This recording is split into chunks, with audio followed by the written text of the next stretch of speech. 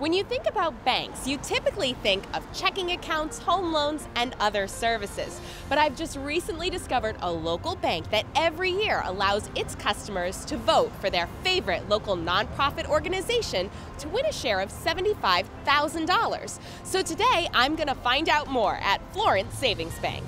We started the Customer Choice Grant Program about 10 years ago to involve our customers, and at the time we were giving away $50,000, so we've given over $500,000 to the community, and this year we've increased it to $75,000. The program works by getting our customers involved, as I mentioned. We ask them to vote for a charity of their choice, and by the end of the program we tally them up, and the top 1% gets a share of the $75,000. Well, we've given to over 100 different organizations, pretty eclectic group, from fire departments to PTOs to the arts to senior citizens groups to animal shelters. You name it, we've given to them. Every calendar year we ask all our customers to vote. Last year we received 9,000 votes, and as long as you have an account by the end of this year, you can vote in this year's program. Becoming a customer of Florence Savings Bank offers even more rewards than helping local nonprofits because they offer customers 3 free checking options: rewards checking, free tunes checking, and a free basic checking.